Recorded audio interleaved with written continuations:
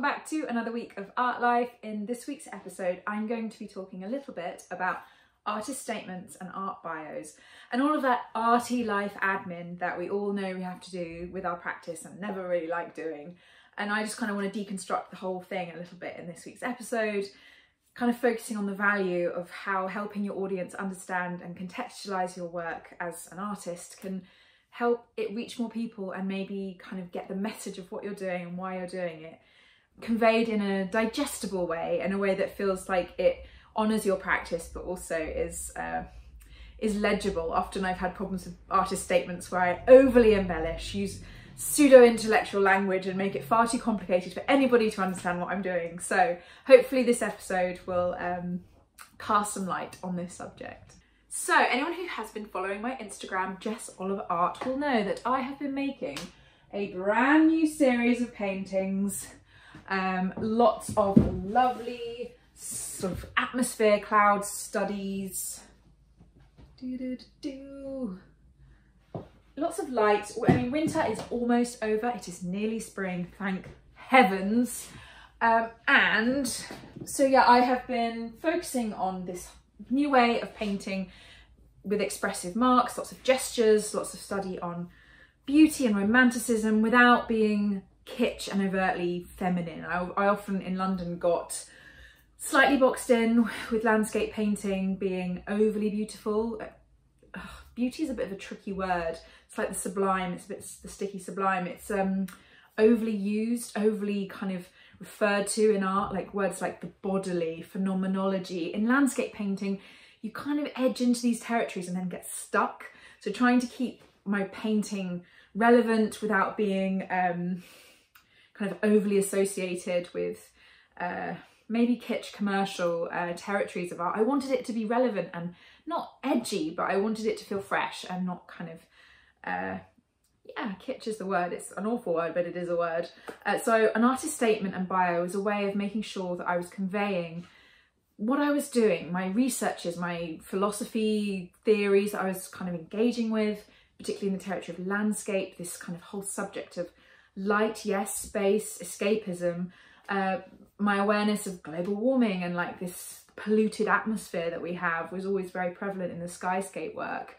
And the statement is how you get that across, because you can't write over your paintings, you know, this should mean this. It's subjective. The whole thing about art is taste. Aesthetic changes constantly. What is fashionable changes constantly in art. So protecting yourself, I guess I think of it as like a bit of protection, a bit of armour. Send your artwork out into the world with a statement, a bio. It kind of gives it kind of narrative. So it's not just a sort of adrift in the universe. It gives a way of helping people understand what you're doing, which is always a good thing. We want people to understand what we're doing and love it as much as we do, and hopefully be able to engage with it as a viewer, if not buying it, being influenced by it as another artist. I'm influenced by other artists' work all the time, and really getting into their kind of artist statements and what they're doing, it inspires me. It helps me think, wow, I didn't know that. That's so interesting. I understand the work better now. It gives you a deeper understanding of the work. I think looking at famous artist statements, I will add a few links at the comment section below of artist statements from famous artists that I found quite interesting. Klimt, Georgia O'Keeffe has a great one. I have one desire as a painter, it is to paint what I see as I see it in my own way. I think that's the Procreative link, I'll send that. But it's just amazing how clearly her voice comes across in her statement, and that's what you want to do. Your artist voice is so important, and that's why you're able, oh, I'm so excited. And while you're able to convey it, it also helps to have the words to just kind of give a support. It's a support that we need with our practice. So I was applying for exhibitions. The Royal Academy Summer Exhibition is coming up. The deadline, I think, was yesterday. So lastminute.com, you know, just sending statements, sending bios for residencies. It's always going to be a part of your practice, or my practice. And keeping these statements updated is necessary because we are evolving constantly as artists. I myself am actually doing a solo exhibition in June, which is very exciting. And I was like, gosh, I need to look at my statement. What's my bio saying? And it was actually like 5 years out of date. All the stuff I was referring to, while still kind of part of my practice, I wasn't actively thinking about anymore. So I wanted to go back to the drawing board, strip it all back, simplify it, make it easy to understand and kind of integrate when you're looking at the work. I thought it might be good as well with the exhibition leading up to the next 3-4 months, talk about all the things we need to do as artists when we're preparing for an exhibition, and not just statements and artist bios, making catalogues, securing sponsorship for exhibitions, private views, the nature of networking at an exhibition and its value to an art practice. As I know a lot of us, me included, would just hermit ourselves away in our studios, never having to show work other than behind the sort of two-dimensional screen of Instagram, randomly posting into the ether of Instagram stories. No, a solid exhibition is what I'm going to do. I'm going to be brave, and I will bring you along for the whole journey starting next week. So look forward to that. But yes, first things first was the artist bio. Okay, so an artist bio needs to be concise. I'd say 200 words max. People don't have time to read massive essays about who you are and what you're doing. They want to be able to read it, integrate it fast, understand it, and look at the work, because that's what they're there for. I usually just sort of skim read a bio. I'm mainly just interested in learning if there's anything I didn't know about an artist that might help me understand the work better. So the bio needs to be in the third person, so that's he, she, they. It's very useful at the beginning. On my about page on my website, I have the bio first. Jessica Oliver is an artist who focuses on the territory of landscape based in Suffolk, her education, la la la. So I make it so it's removed from me, which means I can be honest about what I'm doing and not shy, like, oh, I'm amazing. No, I want to make it so it's professional and it's neutral. So always start with a bio just being kind of clear about fact. Contextualize who you are, where you come from, if you've studied, if you're self-taught. Give the viewer who's reading about your work an understanding of where you belong in the kind of massive art world. It's about orientating yourself with the bio. Simplicity is key. Overly flowery words, which I am slightly guilty of, they're like a minefield. In the end, I just start throwing words around like phenomenology and bodily and alchemical, elemental, and if anyone reads my statement, it is full of words like this. I need to strip that back, but it's all relevant and I love these words, so I do include them. But just keeping it simple for the bio, a little bit about your education, what is your desire as a painter, what your main mediums are, what your main inspiration is. It doesn't have to be complicated. You can get templates on the internet which just fill in the blanks, like I mainly use oil painting, my territory is landscape, my focus is on atmosphere and light. I keep it simple because I like the work to speak for itself, but I just acknowledge with maybe my education or the territories of romanticism, I'm aware of it, I know what I'm doing, I'm not ignoring the fact that my work is slightly reminiscent of Turner and Claude Lorraine at the moment. Like I love these 19th century romantics and I'm bringing them into my practice, and the bio just helps you acknowledge that, not ignore it. The statement, on the other hand, the artist statement, it's the first person stuff, and it's a lot harder to write because you're talking about my practice, I as an artist, my vision for my work is, what sort of inspires me, my work is derived from. So the personal statement is essentially a shortcut. So somebody who knows nothing about your work could look at your work, read this sort of statement and understand what you're doing immediately. It is a shortcut, but that's helpful. Like, it's helpful for an exhibition when everyone's there to just, you know, look at the art, absorb, have an experience with your work. They don't want to read an essay. So again, keep it quite short. It's about the how. How is it made? Like your approach to medium, colours, palettes. What's the themes? What's the subject you're dealing with? What drives you as an artist?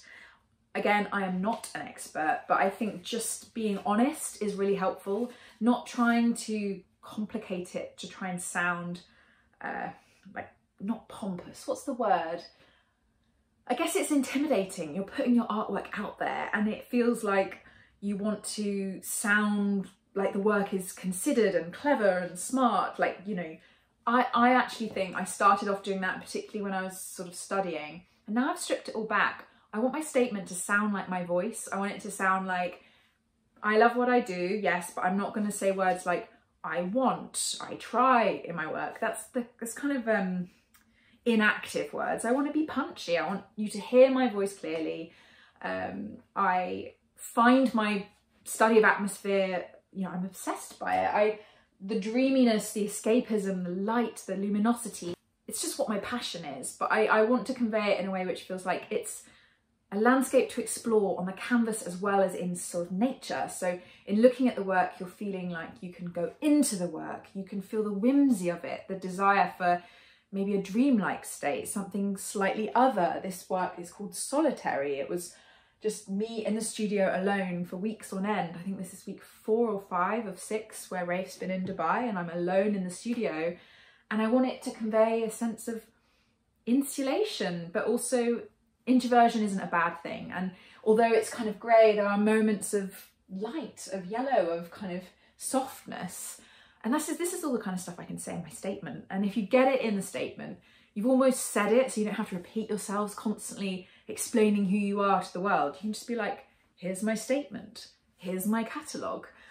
Get to know me through the words, which I took 5 hours to write, 100 of these little words.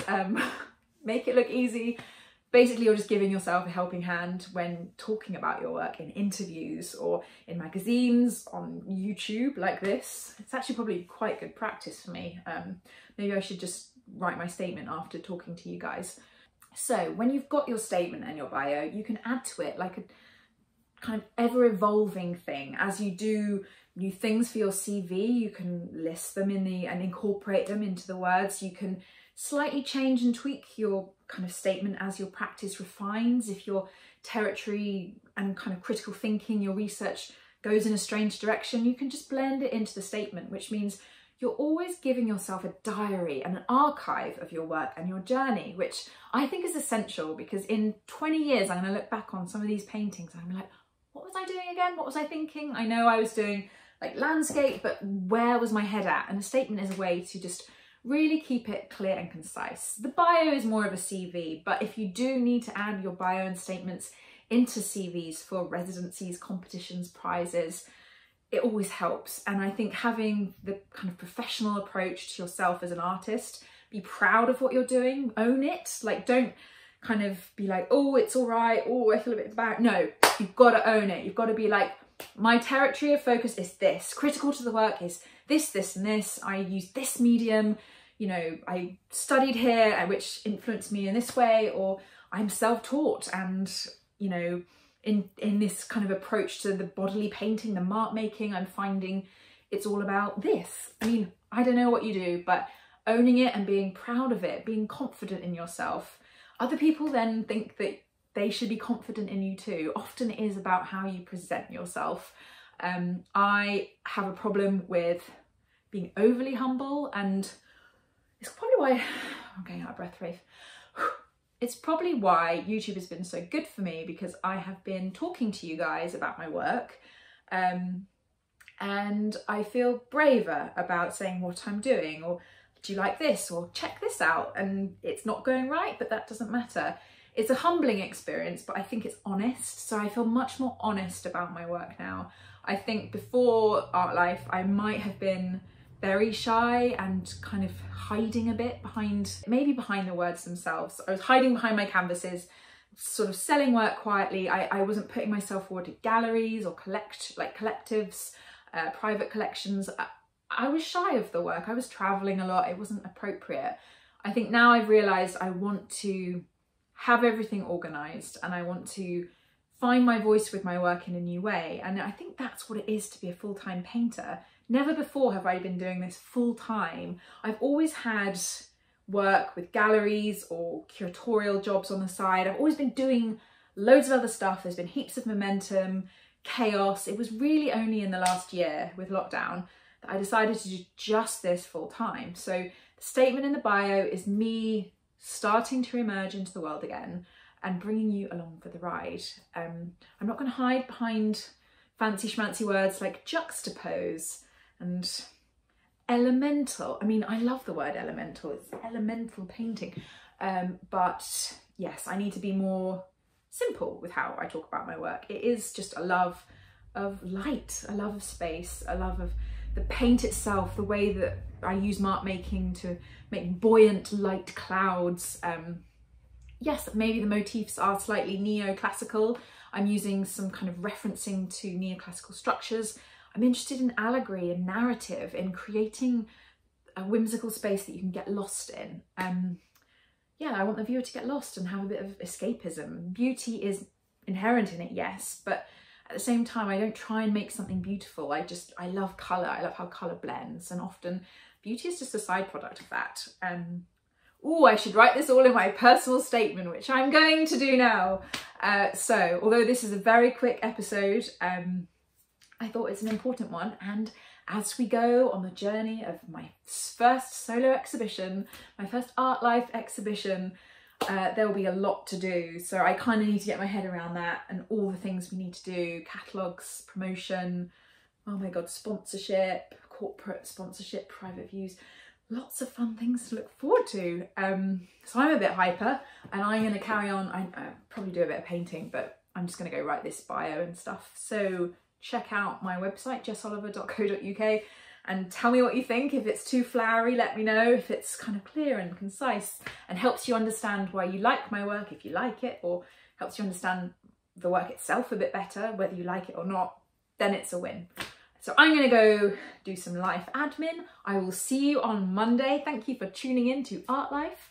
And I will see you next week. Please follow me on @JessOliverArt. Don't forget to like and subscribe to this video, because I love your likes and subscribes and your comments. Please leave me some comments, because all week I just check the comment section, seeing if anyone wants to chat to me, because I'm just in the studio alone and I really want someone to chat to about painting. So please do leave a comment if you feel inspired to. And thank you for everyone who's been tuning in for a few weeks. And if you haven't seen some of the videos, we do one a week. We've been doing it for about a year now. So there's definitely an opportunity for like a Art Life binge. Go make yourself a cup of hot chocolate and watch lots of Art Lives. Or yeah, okay. I'll catch you next week, guys. I'm gonna go do my statement. Bye.